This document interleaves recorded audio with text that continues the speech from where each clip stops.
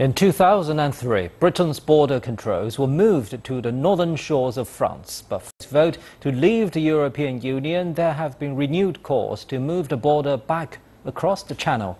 Kate Parkinson reports from Calais, where thousands of migrants and refugees are camped along the frontier.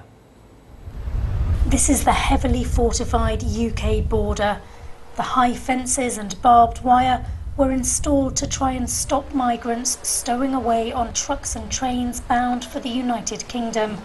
It's led to thousands of people being stranded in camps along the frontier.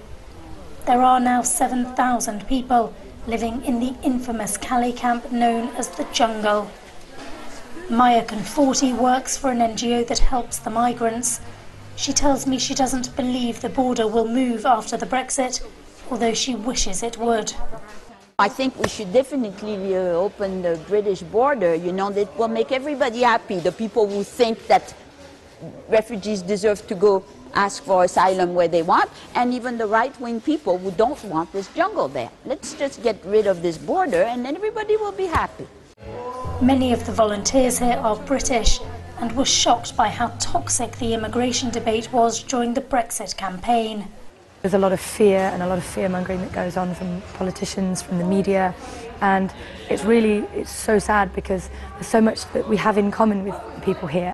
She tells me that some people in the camp are concerned about what the Brexit will mean for them.